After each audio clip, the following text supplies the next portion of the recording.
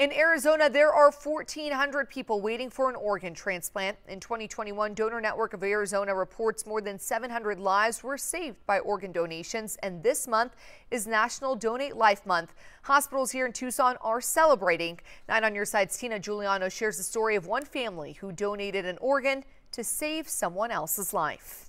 So I knew this was something that we had both wanted. Organ donation, something that Christine Eisenfeld and her husband agreed to do. Because he had passed before he got to the hospital, he was eligible to be a tissue donor.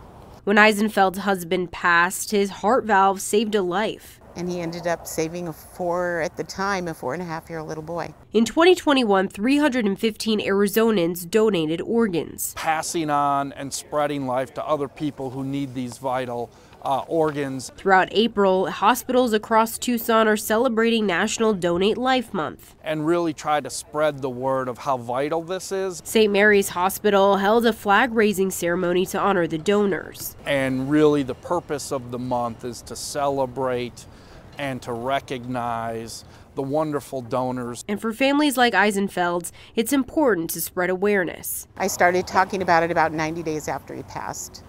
And that's my therapy. It's always hard for the donor families to talk, and it's hard for the recipients. She encourages people to talk about becoming an organ donor. It's a very personal decision. Talk to somebody who's done it. In Tucson, Tina Giuliano, KGUT 9 on your side.